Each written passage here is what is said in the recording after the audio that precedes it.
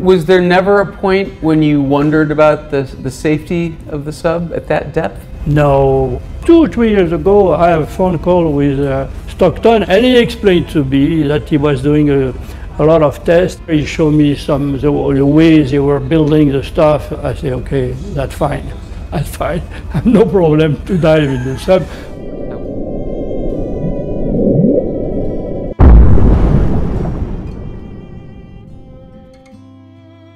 Did a big noise happen, pushing people who needed help? Or was it a quiet signal detected by the sonar? The sad event on June 18th, 2023, is something that will be remembered and written about in history for a long time. At the same time, investigators who are working non-stop to understand what exactly occurred to the Titan submersible have now discovered some important details given by the U.S. Navy. What precisely did the U.S. Navy hear during the last moments of the Titan submarine? Until now, the authorities have only made uncertain guesses and speculations in their investigation. However, with this fresh data, we might be nearer to uncovering the secret behind this unfortunate event. From the strange noises picked up inside the submersible to finally retrieving the wreckage, the U.S. Navy promptly identified the implosion of the Titan submersible.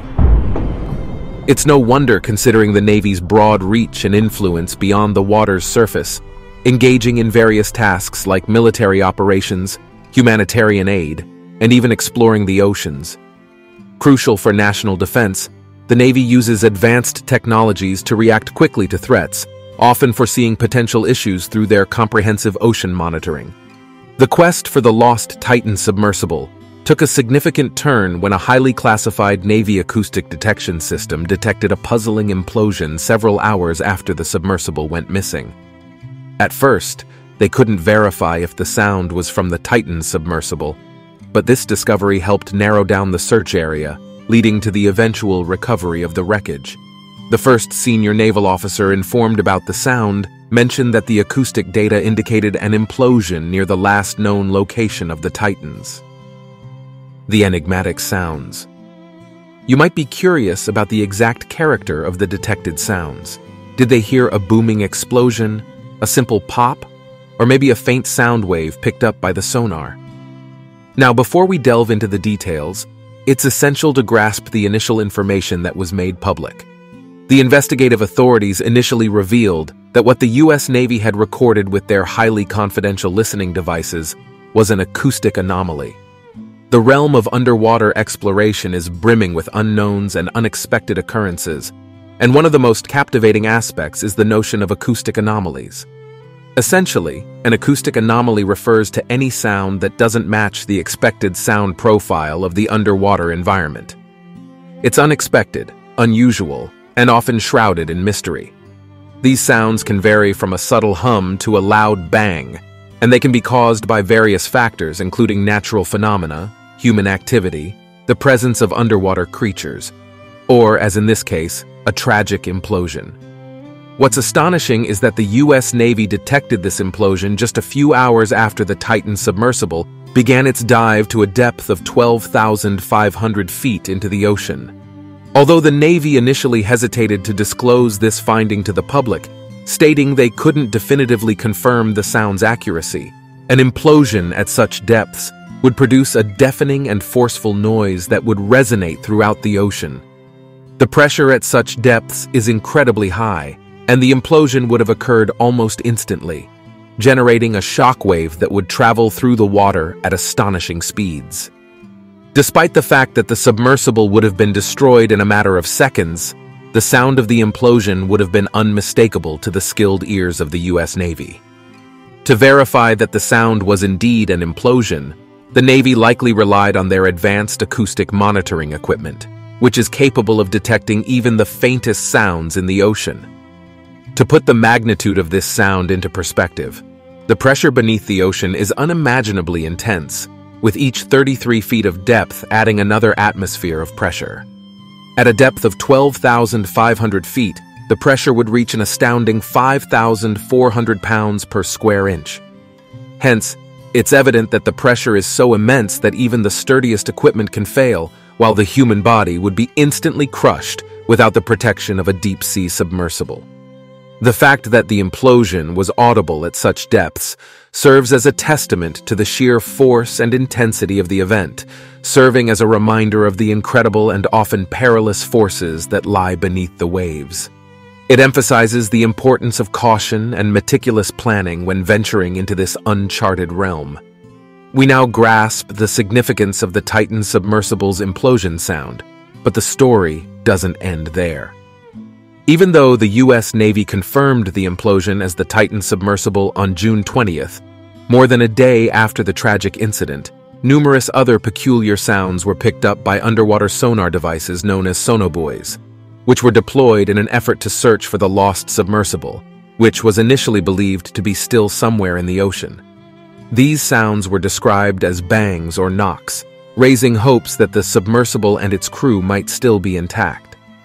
However, the source of the banging noises remained a mystery for several weeks, until the recent rumors and speculations were finally dismissed. I want to mention that the sound was detected at 2 a.m. local time by a Canadian P-3 aircraft.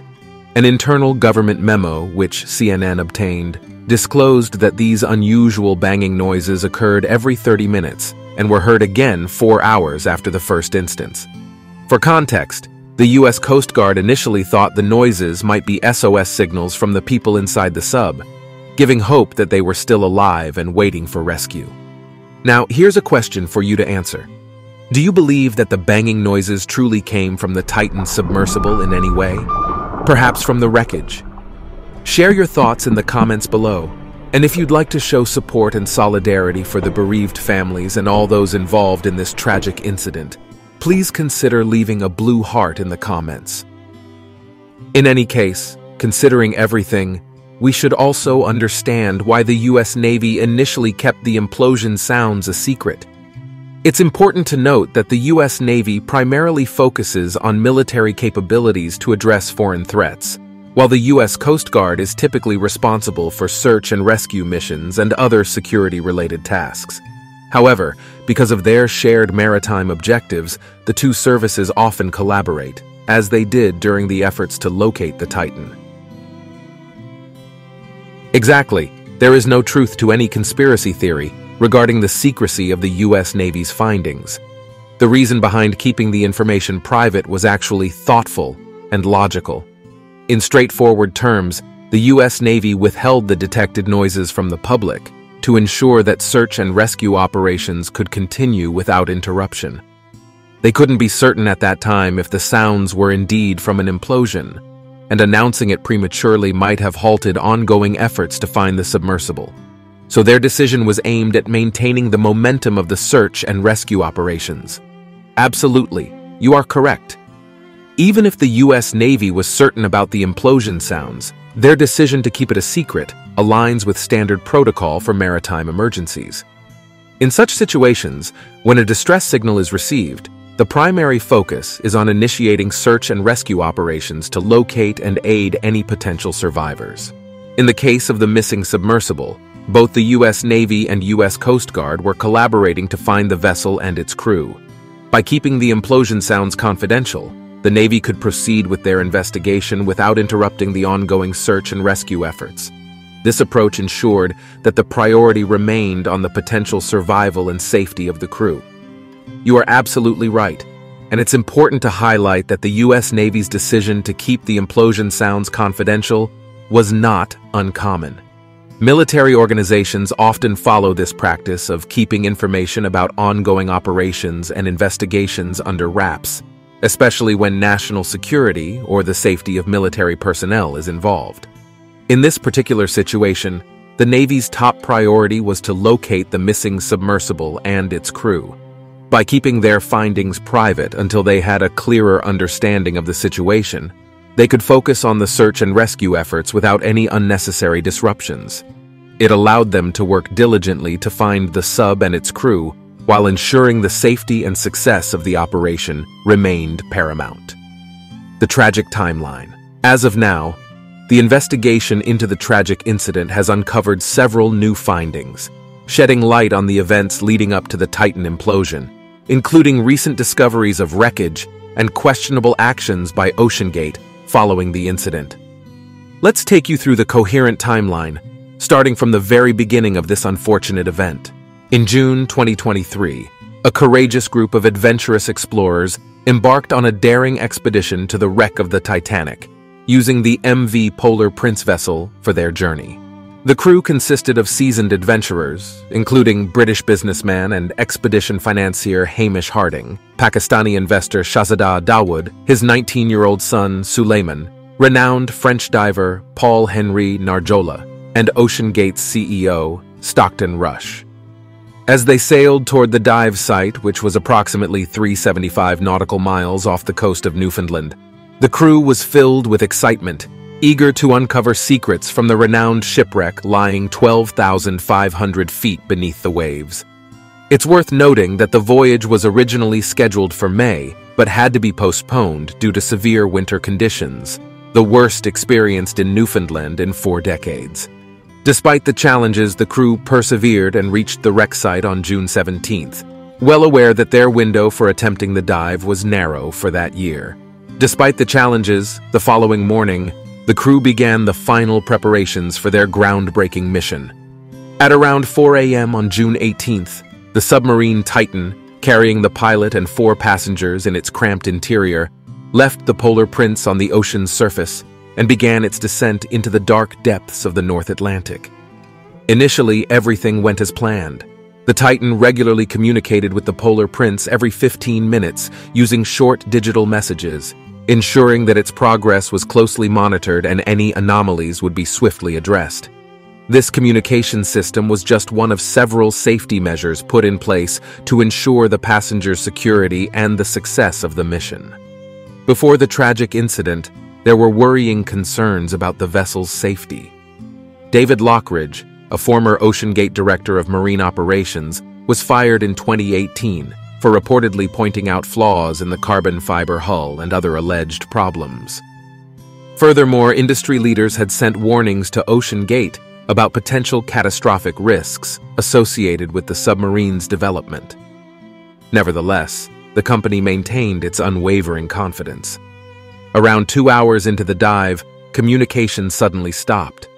Despite multiple attempts to contact the Titan, there was only silence in response.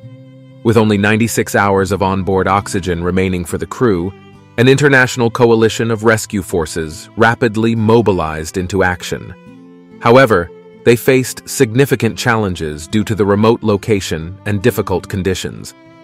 Astonishingly, the crew up above lost contact with the Titan, but it took nearly 8 hours before the Polar Prince informed the authorities, wasting precious time in the critical search for survivors. Aircraft from the U.S. and Canadian forces started searching from the air, while U.S. and Canadian Navy ships began a desperate sonar search of the lifeless ocean floor. Unfortunately, the absence of a recovery system or emergency beacon aboard the experimental titanium and carbon fiber submersible hindered their urgent efforts. By June 20th, concerns escalated that the questionable hull integrity of the submersible had indeed failed. For some, this outcome was not surprising, given the prior warnings. In response to the situation, the U.S. Navy took on a more significant role and deployed its Flyaway Deep Ocean Salvage System, also known as FADOS, to assist in locating the submersible. FADOS is specially designed to recover large heavy objects from extreme depths of up to 19,075 feet. It operates as a modular system that can be swiftly deployed on ships to lift objects weighing up to 60,000 pounds. The U.S. Navy worked in coordination with the U.S. Coast Guard, which was leading the search and rescue operation, to enhance their efforts in locating the missing submersible and its crew. The Coast Guard cutter USEGC Sycamore was dispatched to the search area to offer assistance. It's important to mention that the Navy possesses other deep-sea capabilities that could potentially have been utilized, including the Submarine Rescue Diving Recompression System, SRDRS, and the Cable-Controlled Undersea Recovery Vehicle 21, Curve 21, which is a remotely operated underwater vehicle. However, given the estimated depth of 12,500 feet where the Titan submersible was located, SRDRS would likely not have been able to reach it. Curve 21, rated at 20,000 feet, could have been more suitable for locating and recovering the Titan. As expected, questions did arise about why the Navy's assets were not deployed sooner after the submersible's disappearance. Nevertheless, we've previously discussed how the Navy was already quite certain about what had happened, which influenced their decision-making process. They had to conduct thorough investigations to ensure the accuracy of their assumptions. As each day passed, more ships and robotic submersibles arrived, systematically scouring the icy seafloor for clues. However, time was running out as the oxygen reserves in the submersible approached depletion. Finally, on June 22nd, a remotely operated vehicle from the offshore vessel Horizon Arctic discovered debris from the mangled front section of the Titan's pressure hull, scattered 1,600 feet from the Titanic wreckage. The catastrophic implosion was officially confirmed, and sadly, all 5 crew members had lost their lives due to the immense pressure at such extreme depths. In the following days, on June 28th, the Coast Guard reported that debris and human remains from the Titan had been recovered and brought back to land, marking an early phase of the investigation. Authorities stated that the debris would be taken to a U.S. port for further analysis, which is still pending. The pressure of deep-sea exploration. Despite the lack of due diligence at Oceangate, it is crucial to acknowledge the immense difficulty of deep-sea exploration. Regardless of whether precautions are taken or not, the challenges of exploring the depths of the ocean are awe-inspiring. Just like aviation and space exploration, where breaking free of gravity and flying through the air are considered remarkable feats. Absolutely, deep-sea exploration presents far greater engineering challenges compared to aviation and space exploration. It is a daunting and often overlooked task that comes with numerous difficulties. Unlike aviation and space, where the environment is relatively predictable and manageable, the deep sea is an extremely hostile and challenging environment for both humans and machines. As we've previously discussed, the pressure in the deep sea is unimaginably high. At depths of over 1,000 meters below the ocean surface, the pressure can be more than 100 times greater than at sea level. Such immense pressure can easily crush most man-made submersibles, making it essential to engineer vehicles with pressure hulls strong enough to withstand these extreme conditions. Deep-sea crafts require highly specialized engineering to ensure their survival in this hostile realm. It's worth noting once more that the absence of natural light makes navigation and communication with the surface team much more challenging. The deepest parts of the ocean are completely dark, causing visibility to be extremely poor. This necessitates the use of sonar systems and artificial lighting to avoid obstacles and study the seafloor and marine life. Additionally, water temperature can fluctuate significantly based on depth and location. While surface waters may be warm and tropical, the deep sea can have freezing temperatures just above 0 degrees Celsius. The frigid conditions in this environment require submersibles and their crews to have specialized heating systems and insulation. The corrosive nature of salt water can rapidly degrade equipment that isn't adequately protected, leading to shorter lifespans for operational tools. Moreover, the high salinity and conductivity of seawater can cause corrosion and short circuits if electrical systems and metal components aren't adequately insulated and sealed. You might be wondering whether the U.S. Navy also contributes to deep-sea exploration. The answer is yes. The Navy has a long history of supporting deep-sea research and developing technologies to access the ocean depths. Their work has been essential in advancing our scientific knowledge of the deep-sea environment and supporting Navy operations. One remarkable instance of the Navy's contributions is the Trieste bathyscaphe, an innovative deep-diving research vessel. In 1960, the Trieste accomplished an extraordinary feat by reaching the deepest known point in the world's oceans, descending over 10,900 meters to the bottom of the Challenger Deep in the Mariana Trench. This historic dive set a world record for the deepest submarine voyage, a record that remained unbroken for more than 50 years. Developed by the Navy's Bathyscaphe Trieste Corporation in collaboration with the French Navy, the Trieste aimed to demonstrate the capability of manned exploration in the deep ocean. Its success demonstrated that it was feasible to send humans to the deepest parts of the sea using specially engineered vehicles. Beyond manned exploration, The Navy has been at the forefront of developing unmanned underwater vehicles, UUVs, for deep-sea research as well.